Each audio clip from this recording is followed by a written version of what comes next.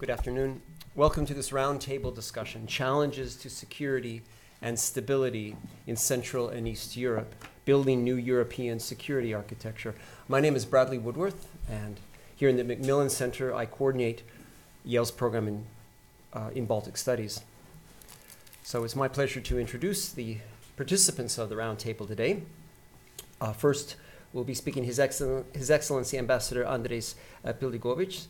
He is the permanent representative of the Republic of Latvia to the United Nations. Mr. Pildegovičs became his country's ambassador to the UN in September 2018. Before this appointment, he served from 2013 as State Secretary in Latvia's Ministry of Foreign Affairs.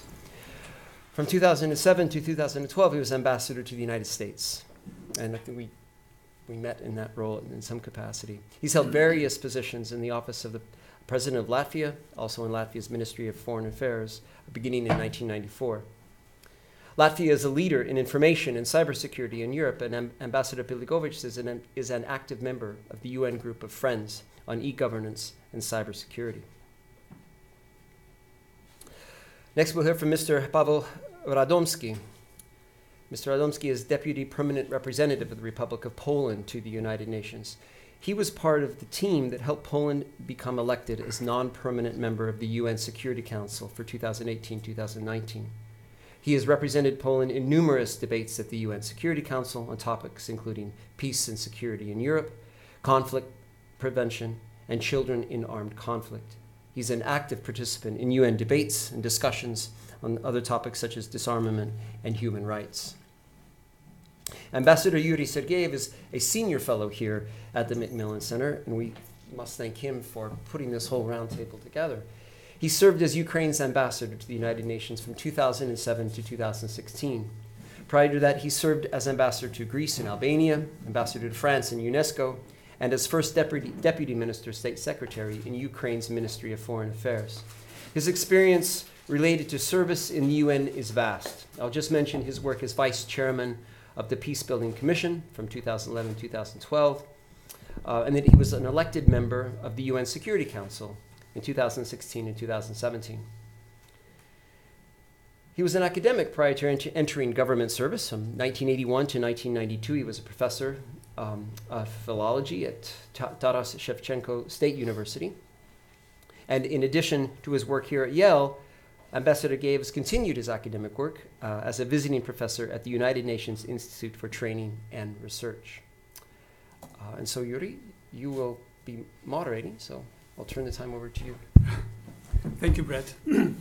Thank you for co-hosting roundtables particularly on these important issues, the security, stability in the region of the Central Eastern Europe, and of course in the region where you are expert in.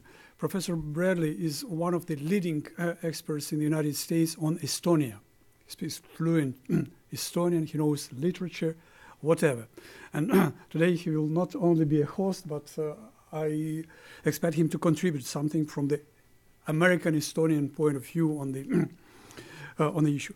I advise all our panelists, the guests here, to present briefly their vision from their perspective on the building of new architecture of security in Europe. And I give the floor first to Ambassador of Latvia, alphabetic order, United Nations principle, Latvia, then you. Protocol as well. Protocol as well, yeah. Please, you have a floor. Well, Honorable Professor, Honorable Ambassador, thank you so much for inviting me back to Yale. It's a pleasure to visit this remarkable university after 8-year interval and to reflect on what we have achieved since our last discussion a few years ago. And I also want to thank from the start Professor Kegi and all supporters of the Baltic Studies here at this university. It's really very important and timely contribution to our transatlantic debate and to our transatlantic ties. I want to first mention a few important dates to give the context for our discussion. We just finished celebration of the centennial of the Baltic states last November. Latvia was the last country to mark centennial of the modern Latvian Democratic Republic. In a few weeks, we will mark 70th anniversary of the NATO alliance, probably the most successful, most efficient alliance in the history of the humankind. And this anniversary coincides with the 15th anniversary of the Latvian and Baltic membership in the alliance. I also want to mention that Euro has passed 20th anniversary, and that coincides with the 5th anniversary of the Latvian membership in the common European currency. So those anniversaries, they give a quite good platform to reflect what is right, what has been done correctly, what is missing, what are the challenges and opportunities for the future. I probably will not surprise you, being a Cold War baby, a person which has witnessed at the students' times collapse of the Soviet Union. I am a full believer in the correctness and the rightness of the concept of Europe whole, free and at peace.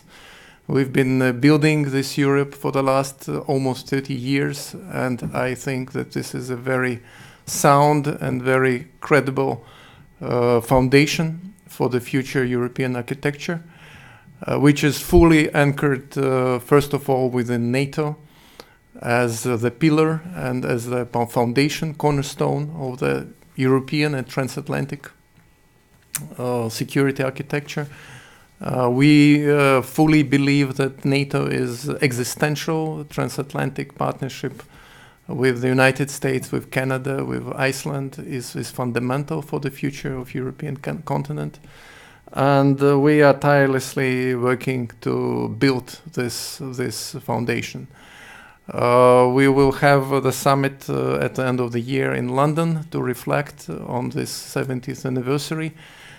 We certainly in a very important implementation stage of the Wales summit decisions, of the Warsaw summit decisions in 2016.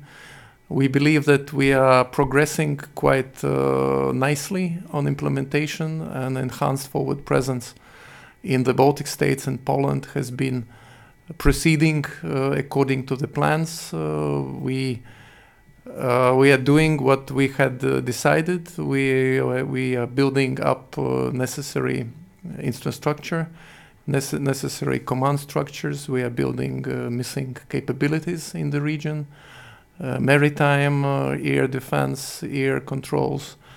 We are working a lot on the interoperability of the NATO allies. Open door policy remains fundamental in this respect, and we are very pleased that the last country of the original Vilnius 10 will join the alliance shortly, and I mean North Macedonia. The protocol has been signed a few weeks ago, and we believe that further procedures will follow quite smoothly.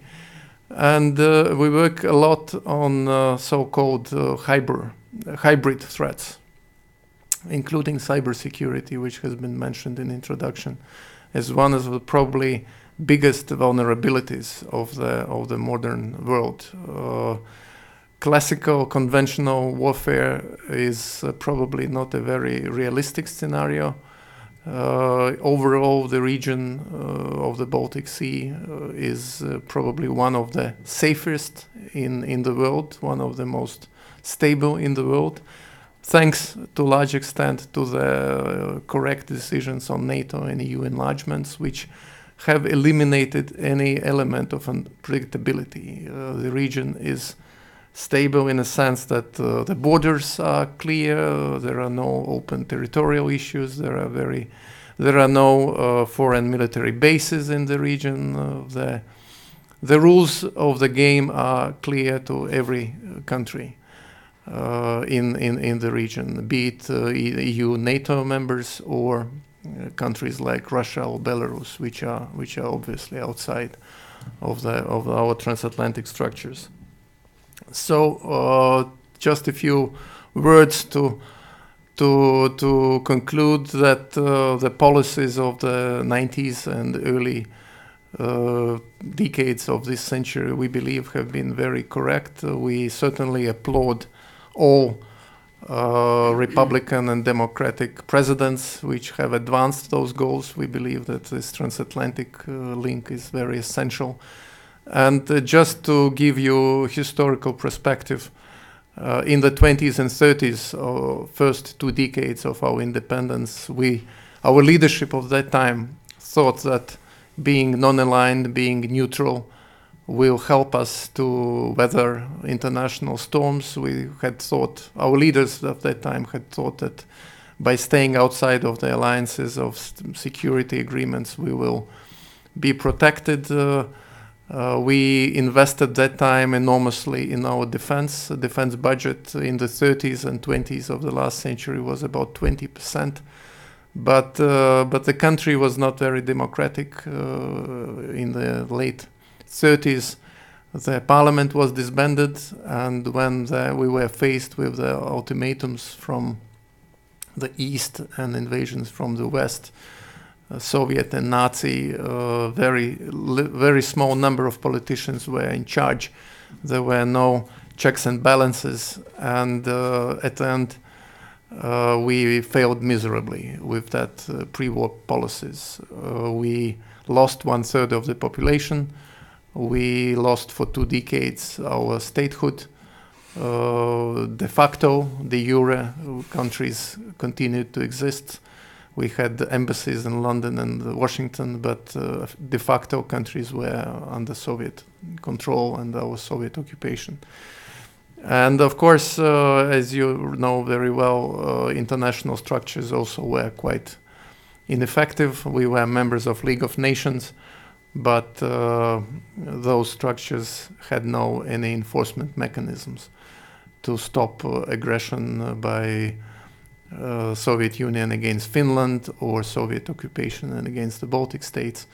So we, from early 90s, we took very clear and very deliberate decision to be proactive, to be aligned, to be active member of the international collective security of international organizations. We joined basically every multilateral structure of the democratic Western world, including NATO, including European Union, OECD, and UN, of course, was the first institution, and we are trying to play active role in building this rule-based, law-based international order. We are participate in, as an example, in MINUSMA operation in Mali, one of the most difficult peace enforcement operations under the UN aegis, and this is our blueprint, our Bible of the foreign policy. I mentioned a few times European Union. It's for us another very important existential structure. Our British colleagues and friends might have different opinions about Brexit, but for Latvians, and I hope that I can speak also on behalf of Lithuanians and Estonians, these are like right and left hands, NATO and the European Union equally. But when it comes to security, definitely NATO comes first. European Union plays more complementary role. Common European and security policy within the European Union has been growing. It has been more articulated since implementation of the Lisbon Treaty over the last 10 years, but still it is emerging, and the EU 28 or EU 27 is still less coherent group in terms of the security policies, and we have less efficient security structures, so we cannot rely fully on them. Though we are certainly interested in building more bridges and interoperability between NATO and European structures. particularly on intelligence sharing, particularly on facing of the hybrid threats. And one example of practical implementation of interoperability is so-called military Schengen. All kind of diplomatic and diplomatic clearance procedure arrangements to facilitate movement of troops, movement of military personnel, equipment, some capabilities within the transatlantic space without time delays and other bureaucratic hindrances. We certainly, as I said, see considerable vulnerabilities related to the social weaponization of the social media, hybrid threats, cyber threats. These issues are being, we have faced as one of the first countries attacks in cyberspace as early as 2004 and 5 in the Baltics. Estonians probably have carried the brunt of those attacks, but we have seen quite a lot of sophisticated attacks against our banks, against our government infrastructure.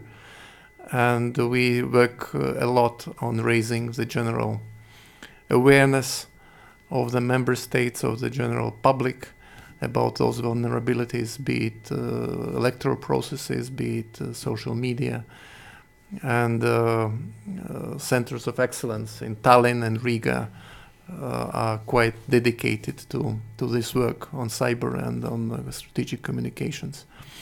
So we, to sum up a little bit, we think that the foundations of the European security architecture are quite sound. NATO and European Union, regardless of what we read in the press or what we debate in our parliaments, the foundations are quite sound and solid. We are facing a lot of challenges, of course, resurgent Russia, rise of China, difficult, protracted conflicts in Syria, in Afghanistan. Of course, migration crisis has been dealt over the last few years. The current numbers of flow of migrants is controlled, contained, but we certainly would like to face those challenges together. Unity among allies for us is a very important element, and we are committed to both alliances, and we think that we're going to have a good debate over this year in a few weeks in Washington during a ministerial meeting and in December between our leaders. We don't think that we probably should not open Pandora box with the new strategic concept. We better focus on implementation of the last summit declarations. That's maybe a very short introduction to identify some of the achievements and some of the challenges that we are facing, and I look forward for the discussion. And thank you again for inviting me. Thank you, Ambassador Pildegovičs. Thank you. Really, it was concise but comprehensive. So you pointed some important issues, and I will ask, to be in more details on some of them, sharing with your experience in all the spheres. And of course, it's good that you mentioned the history when you switched, the Baltic states switched from the non-aligned status to be allied. It's interesting what was the catalyst for this decision, what happened at the time. So, but we'll come back to that. And now I have a pleasure and honor to ask to take the floor my good friend Pawel Radomski, Deputy Representative of Poland to the United Nations and a member of the Security Council. Thank you. Until the end of the year. Until the end of this year. Thank you, Ambassador Sergeyev. Yuriy, I'm very grateful and proud to be here at Yale University. My wife is proud of me as well. And this is really great opportunity and honor, I guess mostly to discuss, to have chance to talk about the situation in Europe, in Central and Eastern Europe, in security aspects.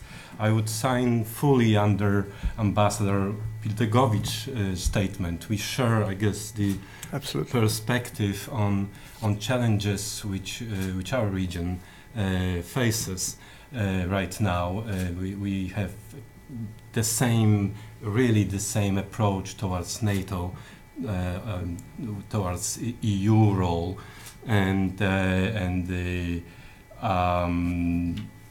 problems which we face from Eastern neighbor.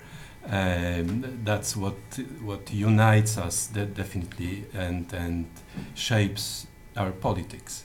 But let me also start with this small caveat, I would say, that we are coming from New York, from the UN, and it changes the perspective. I spent already 5 years in dealing with the Security Council mostly, and happily, European affairs are not in the center of the Security Council, and that's good, I think.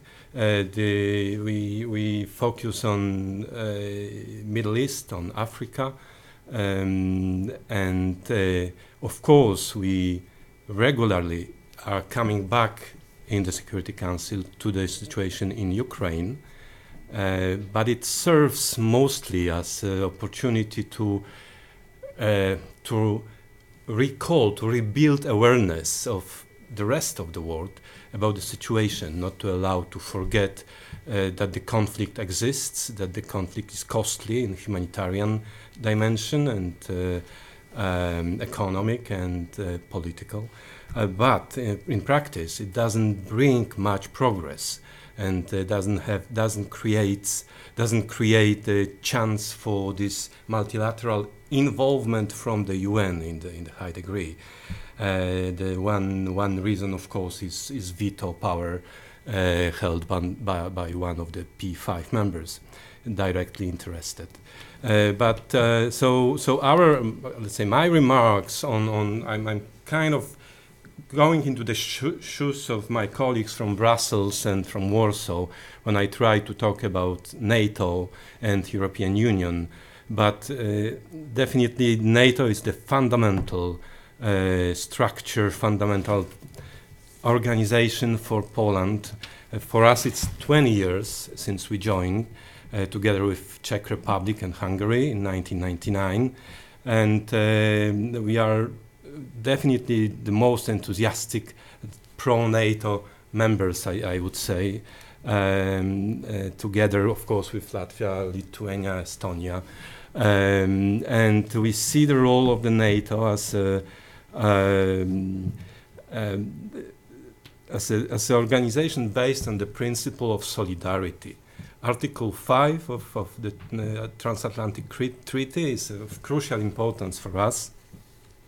We also, especially now, in this not easy climate of international relations, we underline the need for unity. Despite press comments on divisions, transatlantic divisions, we see NATO united, we see NATO strong, and that's the only way we perceive and we approach this organization. And the third element is ability to face new threats. Ambassador mentioned hybrid threats, disinformation, of course terrorism. That's already a longer story. We face our neighbor not hesitating to manifest openly willingness to use force, which means we should respond very steadily and be prepared militarily to respond as well. So that's why this format of NATO enhanced presence in Latvia, Lithuania, Estonia, and Poland, is very strongly supported concept by our politicians, by our military. On the other hand, we do not want to divide NATO as a security actor from other international actors present and active in Europe, mostly European Union. And here we want to combine our forces, combine potential which countries, EU members, and being at the same time NATO members can use, and for the good of the European Union when need arises. So we observe and we support all the efforts which are undertaken recently to make it possible to better coordinate among EU members the way we build our capacities, we modernize our armies, and there is this structure, relatively new structure of permanent. This is called PESCO. I always remember the short version, but not the long version. The full name is Permanent Structured Cooperation. It's not easy to understand how it works, I have to admit. But the basic, the fundament beyond this concept is to allow us to coordinate better. And we can voluntarily take promise that we will, let's say, modernize our air force, and it will be available for other countries if it will be necessary. And the new part of that is that this promise should be measured and should be executed. I mean, this is voluntary contribution, but legally binding. We cannot then, year after that, say, no, it was just, political gesture. No, it should be measured, it should be sure and available when time comes. So that's one of the parts. We see in practice this EU involvement in securing European borders in Mediterranean Sea, where there is a naval force mission called Sophia, operating close to the Libyan coast. And there is also NATO mission acting there. And they are supporting each other, which is very, very, that's one of the practical dimension, very visible and very practical and very important right now. What can I add? I was thinking also about OSCE, Organization of Security Cooperation in Europe, which has, of course, completely different nature, taking its geographical area, the membership of course much bigger, but currently with involvement of OSCE in Ukraine, that's the only international presence, only reliable source which allows us to have reports from the region of conflict in eastern Ukraine. And it definitely increases the role of OSCE and much stronger connects this organization as well with our external security policies. So I guess I can stop here, and that's the very general picture, similar to my dear colleague, and we'll be open for the questions. Thank you, Pawel. Thank you, thank you for the issues you raised. Of course, it will be very important during the discussion to understand how the mechanism of coordination is working to harmonize the projects coming from NATO and European Union. And now I'm giving the floor to a good friend of mine, Woodworth. Well, his vision from Estonia, sitting in the United States. Thank you for putting this together. Thank you all for coming. Speaking for all of us, we're very grateful to have such distinguished guests and give us an opportunity to hear Push. from you. Push. Okay. Yeah, red means silence. Green is go. No, it's green. Oh, I can't. Oh, I see right here. So again, thank you all very much for coming. We're Estonia's permanent representative to the United Nations, Mr. Sven Jurgensen here. He would likely point out that this week marks the 15th anniversary of Estonia, as well as Latvia and Lithuania, becoming members of NATO. Estonia's Ministry of Foreign Affairs emphasizes that the country's strong commitment to NATO, recognizing it as the main guarantor of its security. Russia's annexation of Crimea in 2014 pushed Estonia to increase defense spending, and beginning in the year 2012, Estonia has spent 2% and continues to do so this year, slightly over 2% of its GDP on defense, and has been taking part in NATO peacekeeping missions since 1995. From 2014 to the present, there has been an increase in the number of countries contributing to NATO's Baltic air policing mission, which protects the airspace of the 3 Baltic countries. These missions are performed from bases in Ämari, Estonia, which is not far from Tallinn, and Šiauliai in northern Lithuania. Estonia's foreign ministry adds, it just gives a little bit of context of the dedication and commitment Estonia has to these international institutions, particularly NATO. In the course of the past 10 years, we, Estonia, have rendered development and humanitarian aid totaling over 25 million euros. Estonia has security cooperation with such important NATO partners as Ukraine and Georgia, and also with Afghanistan and Iraq. In the last 10 years, approximately 2,800 servicemen from the Estonian Defense Forces participated in foreign missions. Today, there are 100 Estonian servicemen taking part in 9 field operations in 5 countries and regions, including some 40 servicemen in the NATO Resolute Support Mission in Afghanistan.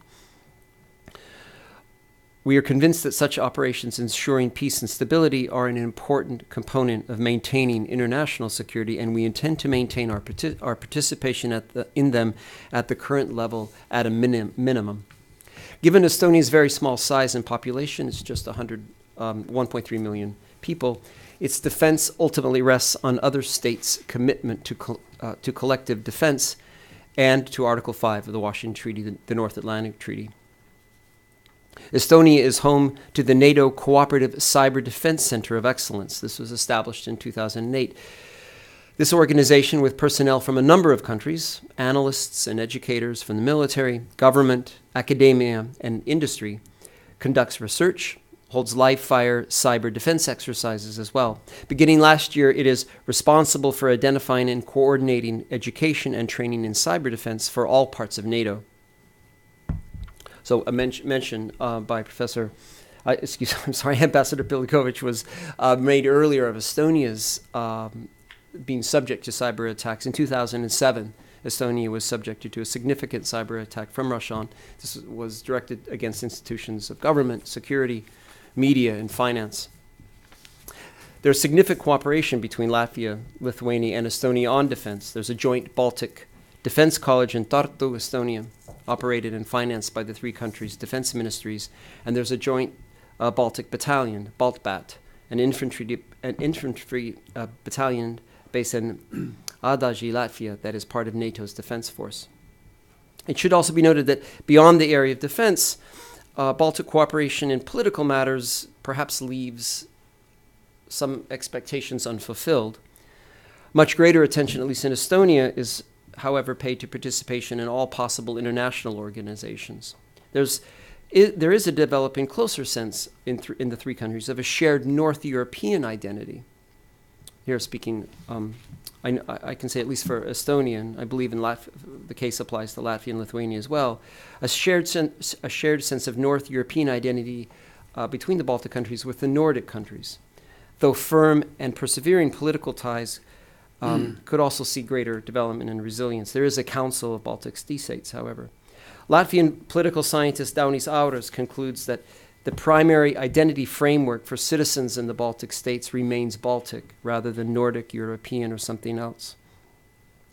Perhaps there is momentum, he writes. The Baltic states are gradually shifting north and west, away from Russia, a process that Russia's annexation of Crimea has hastened.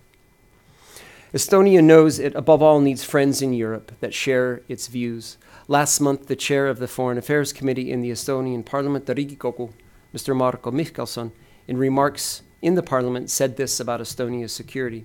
At a time when Russia is attempting to use force to expand its own borders, and China has as its aim to become a global leader, there is simply no alternative but close cooperation and vigorous joint efforts with the nation-states of the European Union. The peace that reigns in Europe only confirms the essential role that is played by NATO's Washington Treaty and Article 5 within it. He added that there is dangerous uncertainty and tensions within the Western Alliance, and these could potentially cause cooperation to weaken or even lead to the disintegration of NATO. And these remarks he just made 4 weeks ago in the Estonian parliament. For Estonia and for its security, such an image, the disintegration of NATO, would spell disaster. The end of the security it has assiduously worked for since the restoration of its independence in 1991. Thank you. Thank you. I spoke to the ambassador of Estonia, inviting him to the panel. So now they are in a serious process to be elected to the Security Council as well. So competing with the friendly nation of Romania for this seat. Well, we wish them both well to find a solution how to. And he apologized that not to be with us, but Brett exactly discovered the major points of the Estonian policy as to the security. So let's start some talk, some exchange on some particular important issues to understand what's going on. So particularly during the last couple of years in Europe, the idea of the reconstruction of the architecture appeared. Even some of the countries, they raised the idea to have the European army. Recently, the idea was sounded again on the top level during the Munich conference on security. My question is very simple. What is wrong with the old European security architecture? Why the reshuffling is needed? Well, yeah. Thank you. I will start, and maybe I'll start my answer by answering to your first question about why Latvians and Estonians and Poland have been so decisive upon the moment of regaining of independence, going away from neutrality, from non-alignment. And I think, first of all, this is our bitter historical experience of the Soviet and Nazi occupations. When we lost our legitimate place at the international table, we were mentioned at the moment of the dissolution of the League of Nations in 1945, the last time as in international entities, but of course we were not invited to San Francisco to create the UN. And this very clear position, as I said, is based on the notion of Europe whole, free and at peace. We fully committed to the, not only to the UN Charter, but to the Paris Charter of OSCE in 1990, that we fully reject any notion of the spheres of influence. We fully reject we rejected for more than a decade offers from Russia about cross guarantees. There were proposals that the US, Germany and Russia could provide a kind of cross guarantees to the Baltic states, and we said thank you very much. It was a conversation between Yeltsin and Clinton. Yes. And Clinton rejected it, saying, I'm not a holder. We were very clear, and we are... Please don't be confused. On the one level, we are probably the most strongest proponents of regional cooperation in the world, and Baltic region is probably one of the most integrated in the world. We are the biggest trade partners among ourselves. We are members of currency. We are, in terms of cross-border acquisitions, takeovers, this is the most homogeneous region. Except Russia and Belarus, we are fully internal part of the European Union. We are, Finland and Sweden are privileged partners of NATO. We would love to see them in the NATO family one day, but of course that's up to the governments and peoples of those countries. So we are proponents of regionalism, modern regionalism and integration, but we are very strongly against division of European security space. We think that this is disastrous proposal. This is historically we have seen disastrous mistakes and crimes committed with dividing of European security space. And maybe one more aspect, of course, is the attitude to history. In Latvia, in the Baltics, we've been dealing a lot with the uncovering of the whole truth of the world wars, of the Soviet occupation, of the Nazi occupation, of the collaboration, of the Holocaust. Very difficult, very controversial, painful, unpleasant. A lot of crimes have been committed on our soil during those tragic events, but we did it. When it comes to our big neighbor, to Russia, the process hasn't happened. And with this kind of attitude of Russia, even before Russian invasion against Ukraine, we had been thinking very clearly that we have to build this European future security architecture together with democratic countries which are open towards past, which are committed to the same values, rule-based international order, and ready to defend that. Coming specifically to your second question, we don't think that fundamentals are wrong. Of course, we all have to invest in our security. In that sense, we agree with President Trump that 2% is the necessary threshold. It's not right that quite a number of NATO allies is not paying enough for defense. Mm-hmm. And defense means defense. There is no EU defense and NATO defense. Armed forces are the same. Defense budgets are the same. And we don't believe much in a notion more for less. You cannot do more with the less resources. Of course, in the times of economic contraction and world economic crisis, we had to do it. 2008, when we had quite a dramatic economic downturn, but this is not sustainable in the long run. So we think that all countries should contribute in the spending, and I think we have substantiated this with numbers. We are all in the 2% club when it comes to spending, but of course we could do more within Europe in terms of the building of the interoperability. Mm-hmm. But please don't forget that in European Union we have very diverse countries with different backgrounds. We have Malta with specific security policy outlook.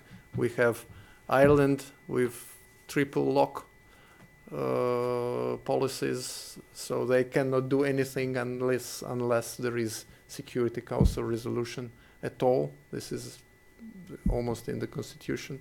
And of course we have Sweden and Finland, which is a bit different situation. So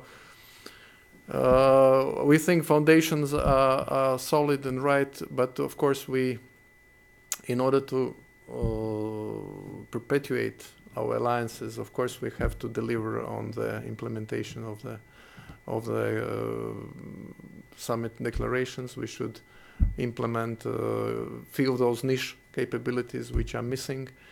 We should prove to everyone that NATO is not a paper tiger, that this is really a living organism, and we do it by enlargement, and we are doing also that by deepening and working with European Union.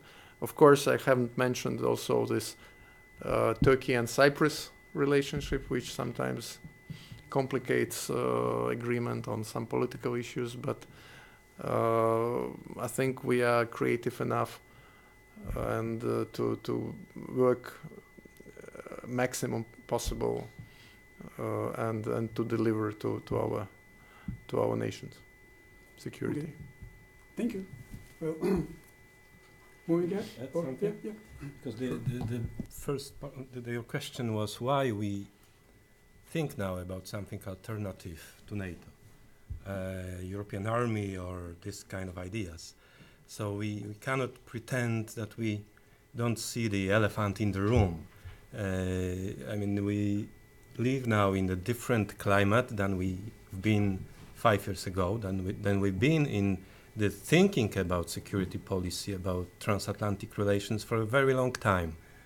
And this continuity of thinking, of this feeling of security, of the guarantee of the continuity of this architecture, these times are maybe not over, but the scenario of change became much more possible. So the transatlantic, the European security, which is based on transatlantic relations, in fact is based on the involvement of the United States, with the United States asking rightly about more involvement from Europe and signaling a readiness to quite drastically change its involvement. It builds definitely new dynamics, new way of thinking about all the architecture. So I guess it's one of the reasons why right now some of the let's say European countries, some of the leading European countries are seriously considering these scenarios. What if we will have to take care about our own security? Just, if transatlantic relation will be much weaker.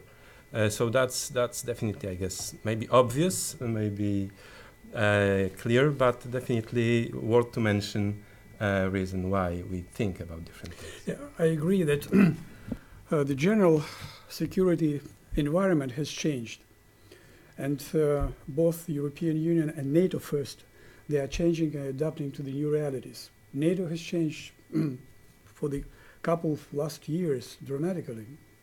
Well, coming back to the background, what it was created for, to defend values. Brad, you want to, or we move? I'm listening to you. Okay, so, okay, thank you. So, moving ahead, what is the biggest challenge in the region in terms of military political? If it is conventional war challenge or nuclear threats or you understand what I'm speaking about, because the deployment of nukes in Kaliningrad, well, with intermediate range coverage and middle range coverage, and disagreements between the United States and Russia on this treaty, what does it mean for the security? So, conventional military political challenge or nuclear threat, or what is more challenging, or both of them? Well, if I may start, we believe that the most palpable threat is hybrid. We study very carefully this trend have been studying for the last 10 years, and just a few examples. Lately, we had the NATO military drills in one of the NATO countries, and with the permission of one military force of a NATO member country, I will not disclose the name, we simulated interaction with the soldiers of that armed unit through social media.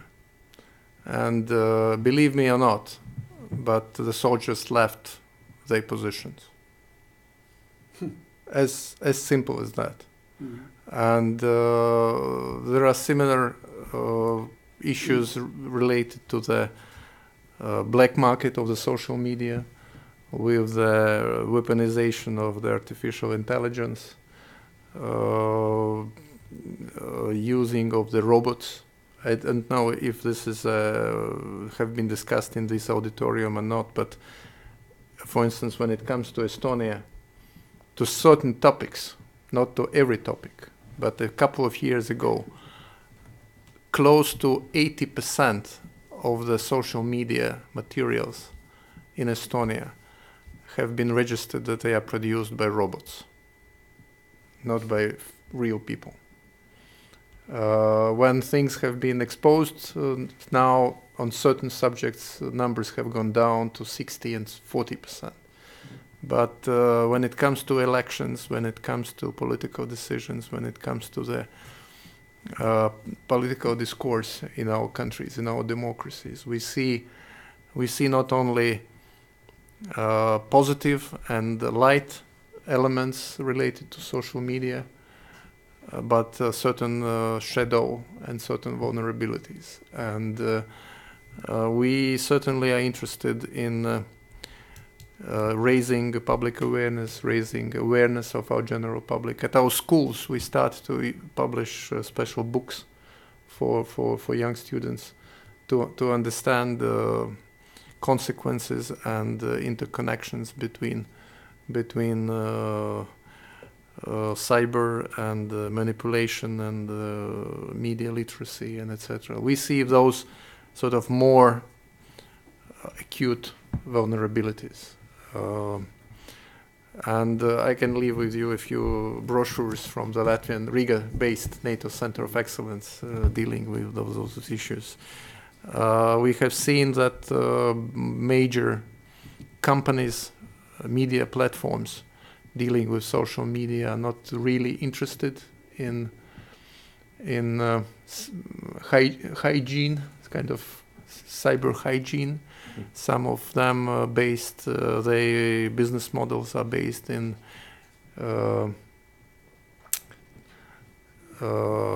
tactics or abuse of those tools, and for a price of the lunch, you can on the one hand simulate, I don't know, 100 likes on your Twitter account, and you can simulate hostile attacks on some of your media platforms. So very inexpensive, very dangerous, malicious acts can be done and can produce and incite violence. That can be done against armed forces, it can be done against minorities, and can be done in peacekeeping situations. And we should be really vigilant about them. When it comes to conventional threats, we believe that our region is quite well covered. Enhanced forward presence, it works. We are fine-tuning. We need to fine-tune certain things. Of course, as I said, we would love to have Finland and Sweden in NATO. That would be a kind of strategic decision which would fully consolidate security in the Nordic Baltic space. But even without that, we are working very nicely. But from our point of view, the biggest danger is these frozen and non-frozen conflicts in Ukraine, in Moldova, in Georgia. And we certainly urge our friends, allies, and partners in all international organizations to not to take those conflicts as a kind of fait accompli. We need to focus all political attention to deal with these very dangerous conflicts, which might get escalated any time, and which are man-made. They are not. They could be easily avoided in the past, and they could be resolved if there is a political will in Moscow to solve those conflicts. I think we are making small progress in the Balkans with accession of North Macedonia. We did enlargement to Montenegro. Of course, we still have Bosnia to proceed with membership action plan. But the biggest danger is those Ukraine, Georgia, Moldova, which people are dying every day, and we have not been able to stop them. Okay, thank you. I agree about the hybrid warfare. We are experiencing it in Ukraine. So, and the core of this danger is that uncertainty when, from where, and who will practice this hybrid approach.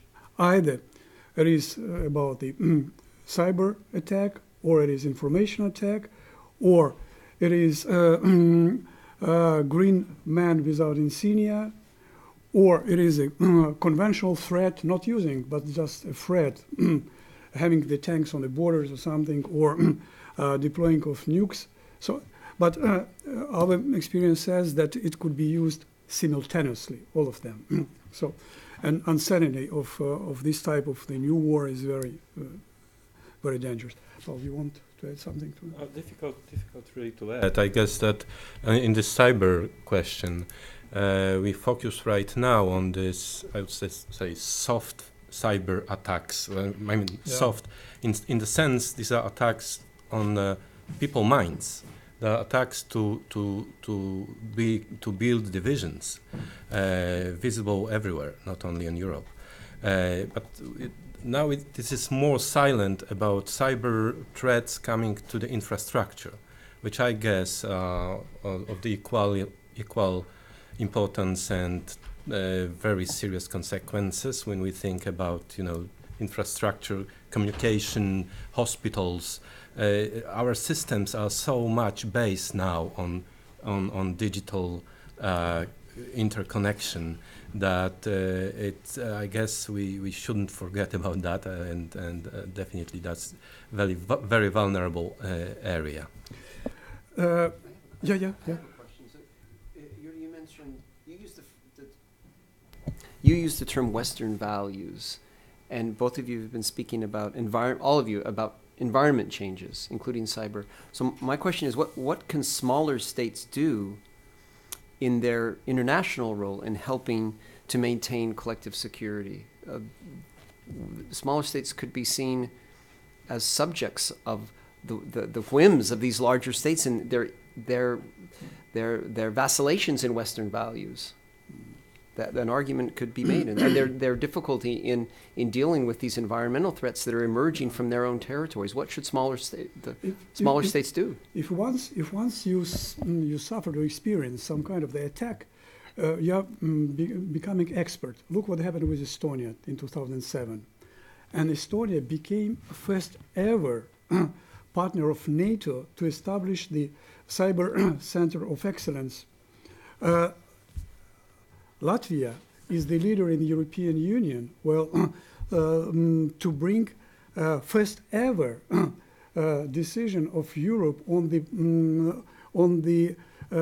combat against the disinformation. Finland is a good partner. You're absolutely right. Let's look back to the experience of Finland to understand why they are hosting the center of the hybrid warfare in Finland. So these countries in Baltic states, they are well prepared for that, just based on their experience, and they are leading because they have experience. They know how. Yeah. So, but is there evidence that these, for example, the center, and I mentioned it in Estonia, it is never mentioned in this country, but is there evidence that in other farther places in Europe, in Britain, I don't know, in Germany, in Spain, that we have these allies, these people in other parts of Europe, and their lives matter to us, right? They're part. We share some values. It's the weakening of those values, that sense of sharedness, and we're in this together to guarantee our security. That has me wondering. The biggest problem, and the short answer to your question is that NATO was created to defend common values. Well, it worked during the Cold War. Then we entered the post-Cold War period when values were substituted by interests. And now the question is how to bring values back. How to bring values back and to build this partnership based on values. What are the values? Where they are? Why disappeared? Interests are playing role. If I may to complement a little bit, I think size is not that decisive thing on speaking about the subjects of our today's discussion. Most important is whether the sort of country's experience is relevant to others. And in case of the Baltic states, Estonia, Latvia, Lithuania, the most interesting is that we are probably one of the most recent successful laboratories of change. Metaphorically speaking, we jumped from singing revolution into digital revolution. Mm-hmm. And considering our historical background, we are borderliners in geographical location. We are borderliners between Europe and Eurasia. With Soviet experience, we border Russia and Belarus. So we telescope development very rapidly.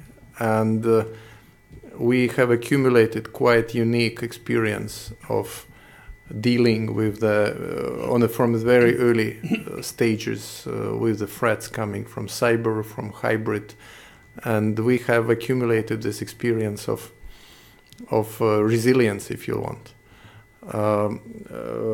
Just to substitute what I'm talking about, in Estonia, speaking about a digital platform, the selling proposition is very simple.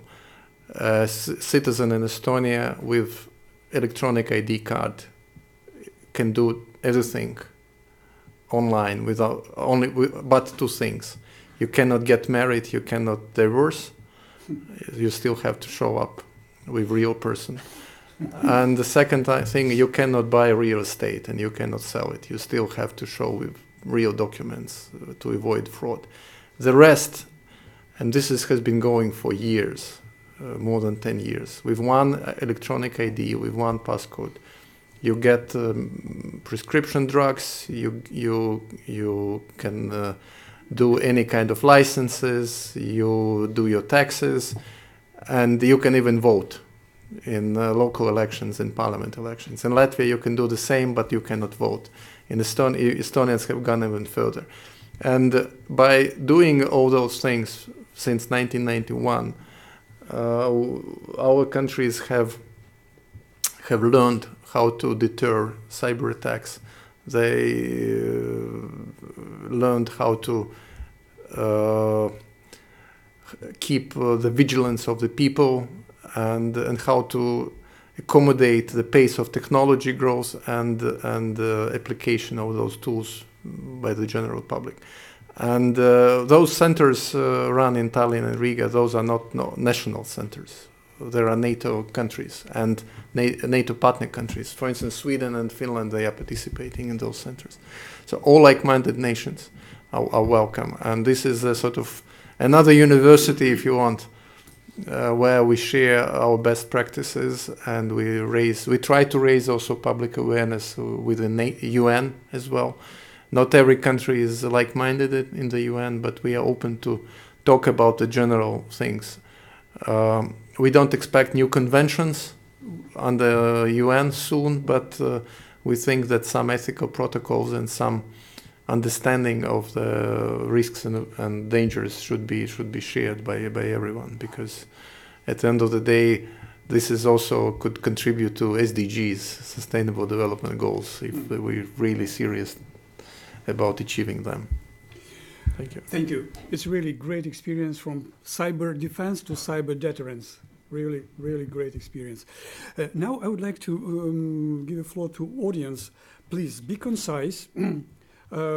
Speak on the topic of our roundtable, and you will have a chance to speak on other topics after this roundtable. We are inviting you for the informal reception outside. You will have a chance to address the colleagues here. Please. Thank you very much.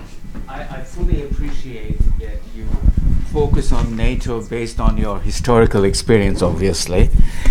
And so I assume that NATO membership is much more essential than European Union membership. And coming back to Ambassador Radomski's, the elephant in the room, considering the fact that President Trump views the European Union as a foe, so how do you, both of you, how do you reconcile these discrepancies, if you will, or contradictions? And to Ambassador Pildegovičs, you are using euro as your currency, and what are your measures to prevent further Russian money laundering by Danish banks in Latvia? Thank you.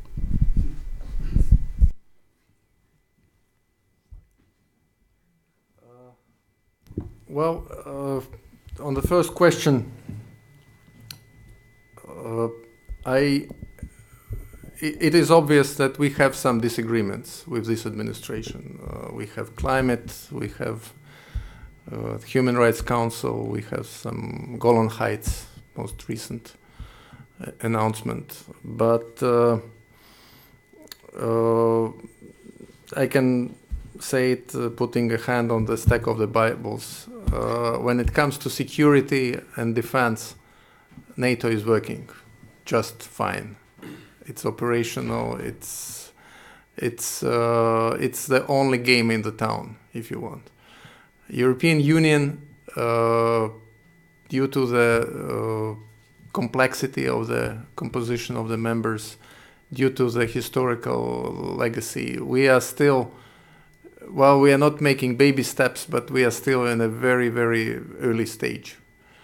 And that doesn't mean that we should not think about it. When it comes to Latvia, we would be ready. We are participating in almost every initiative by the European Union. But just one example, European battle groups have not been used once. They have been created, they have been existed on paper, they have had some training, limited training, but they have never been used for political reasons. We have never had European consensus at the Foreign Affairs Council. We don't have military planning units sufficient for significant operations. We can do some peacekeeping, but we haven't had real fighting experience together on a pan-European EU level. That doesn't mean that we should not look into that. We probably should. But if we do that, it should be gradual, it should be open, of course, to everyone, but not everyone is on board. Even in this new structured cooperation, 3 countries have opted out. And to be very blunt, we still have to see Brexit outcome, because we don't know exactly is Britain in or out. Of course, we would like to keep a close partnership with UK, no matter what. But there is a difference if UK is part of European Union or not.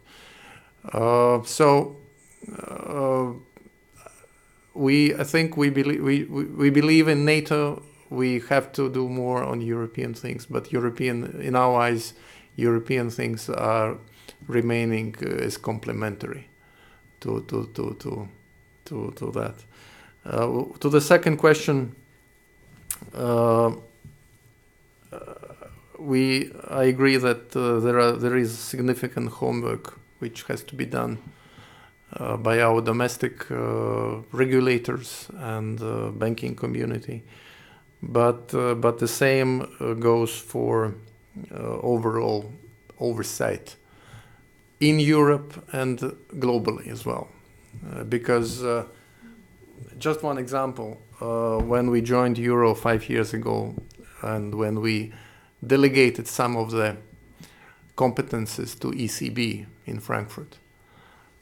For instance, one example, 4 largest commercial banks in every EU member state are under supervision from Frankfurt.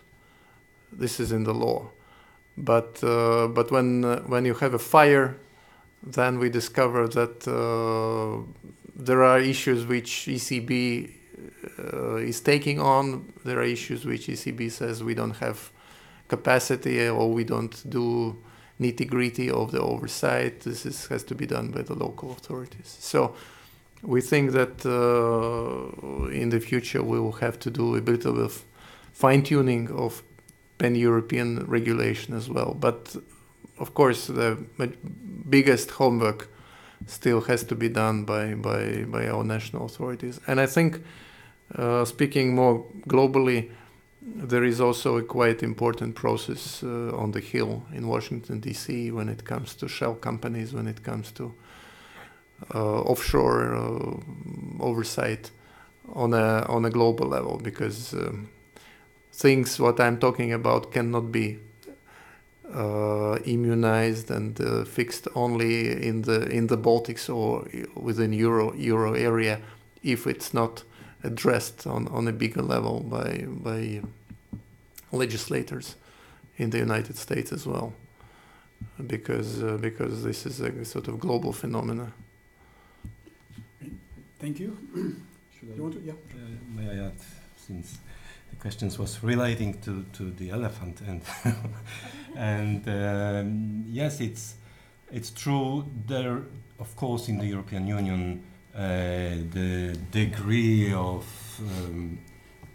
friendship or controversy with bilateral within the bilateral relations with Washington will be different in different cases.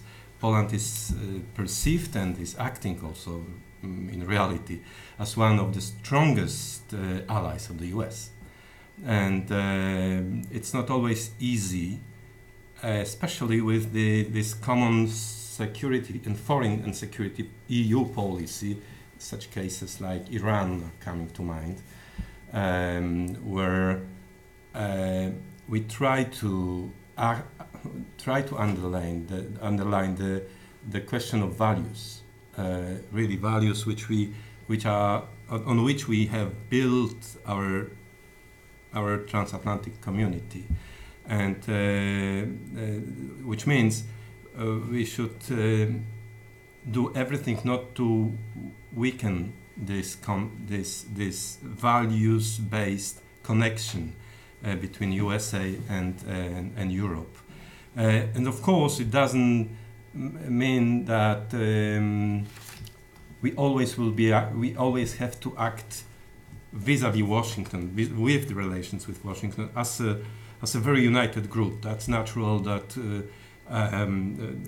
we will be much eager to have stronger US military presence in our country than some other countries which will not take it into account at all. So maybe that's only this short comment. Thank you. Questions? A few more questions. Okay. Gentlemen, again, thank you for sharing with us your insights on these issues. My question pertains to in Ukraine, in Donbass and Crimea, the Russian Federation utilized for justification of their operations the protection of ethnically Russian and Russian-speaking people. Looking across your security space, are there any other areas for example, Narva in Estonia, what are some of the other areas that you feel are at risk, and what actions are you taking to ensure that justification cannot be used again in the same security space? I'll refer to our guest. Because the same question, even more so, applies to Latvia. When it comes to our relations with Russia, of course we don't choose our neighbors. We don't kind of change the geography, and when we are fully cognizant that Russia is a big country, and over the last 28 years we have been trying to build up relations with Russia. We solved a few significant leftovers from the 50 years of Soviet presence. We managed to withdraw about 40,000 Russian troops. Last troops left in end of August 1998. We were the last country to remove very significant military infrastructure and presence and footprint. We solved the border issue with Russia. We were the first Baltic states which fully delineated the demarcated border with Russia. We accepted the de facto border upon the moment of restoration of independence. Joseph Stalin 3 times changed border to the advantage of Russia in the 40s. It was difficult debate in the public, in the parliament, but we accepted for the future of our relations. You're right. We have the biggest ethnic Russian non-Latvian population in the Baltic states. It's about 28%. We've been for 30 years. We've been trying to integrate them into our society. We think we largely succeeded. When we regained independence, 80% of non-ethnic Latvians didn't speak the language of the country. Now the ratio is the opposite. 80% of non-Latvians are proficient, reasonably proficient. 15%, mostly elderly people, they're still struggling. But we tried. It's not an easy process, but we tried to involve them in the society. We tried to facilitate naturalization of these people.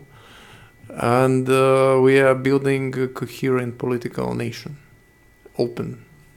We still fund public education in 8 languages, including Russian and Belarusian and Polish and Ukrainian, etc. We try to do it gradually. I think quite successfully. I should touch the wood, but for 30 years since the regaining of independence, we have not had any act of interethnic violence in Latvia. The rate of interethnic marriages is one of the highest. It's more than 20%. It used to be higher in the Balkans, but after the Balkan Wars, it's considerably down. In the Baltics and Latvia, it's still fairly high. We have about 60 agreements with Russia. Most of them are functioning. Our bilateral trade is about 12%. Used to be 95 before independence. Now it's about 12. So we're still buying Russian gas, but technically we can buy Norwegian or British gas as well. So, and in a couple of years we will fully disintegrate from the electricity network with Russia, and with support of Poland we will, I think by 21-22 we will have also fully gas grid, fully connected with Finland and Poland. So in all senses umbilical cords will be cut from the old Soviet systems.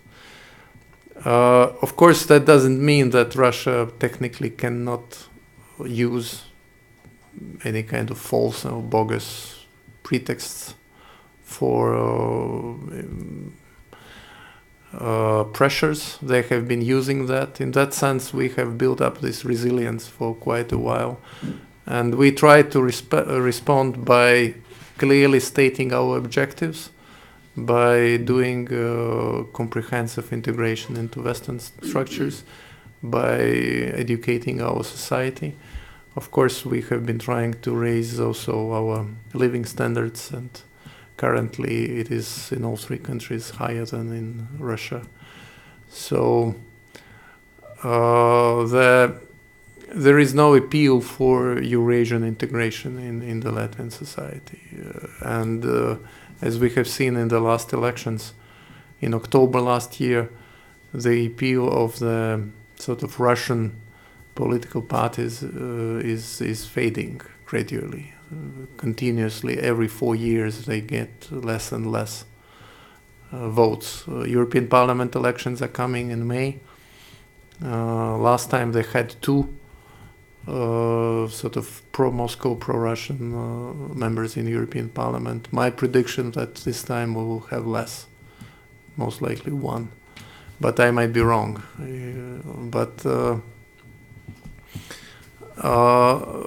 These are the answers, and of course military presence, clarity that every time Russian pilots are in the skies over the Baltic Sea, they are meted and greeted by NATO planes. Same goes with the Navy, and same goes with anything else. So I think this is in that sense, this is the beauty of the current architecture, that everything is clear, everything is understood, and we are talking about the very, very small geographic region. This is not Pacific, this is not Kazakhstan, where the flight time between the Baltic, if we are speaking about supersonic planes, this is seconds and minutes, and the margin of error is very small. So in the case of Latvia, we never had any violations of our territory or our airspace for 30 years. We hope that every decision maker is taking all those elements in consideration. So we don't expect classical conventional threats. Threat is more real with manipulations of social media, with cyber attacks, which is almost an everyday phenomenon. Thank you. You want to no? Okay. So thank you, Ambassador. Two important issues you raised. Most probably we'll discuss during the informal meetings for those who have an interest in that. Energy security is really the part of the whole architecture of European Union, and so you know how we are trying to be independent, fully independent, working between yourself, even thinking how to have the new nuclear power station to build. Well, how to have the diversity of the delivery of energy. Second, what is very important, you raise now, answering the question of the student here, what brings the stability in all Baltic states? High level living standards comparatively to neighbors. If you look at all the indexes of the human development, economics in Europe, Poland and Baltic states, they are on the top. On the top. So, and this brings some kind of the stability. Of course, they have a challenge, because it is not a crisis, but it is a phenomenon. People are looking the better places to live. So, unfortunately, there is a migration process. People are moving ahead, and that's why to bring to normalize that, to balance the situation. Of course, Europe should also care about that, and not to push the idea of two-speed Europe, but to bring equality in the distribution of the pooled part of the pooled sovereignty to the Brussels. So that's why we do understand this dialogue between them and the Brussels. Well, how to the stability more sustainable, how to keep raising the standards. Estonia is doing the fantastic things, and the rest as well. So most probably this keeps people from the neighboring countries to move there across the Narva River. They are comparing where is better. They prefer to move to other side. Thank you very much for accepting the invitation. Thank you for your presentation. Thank you for this exchange. We'll have some more time for informal. Believe me, so the audience is well prepared for that, to speak on whatever. They want to have more information and to bring into to the students, to their classes. And thank you again. And Brett, thank you for hosting this event. Thank you, and I invite you to the next call.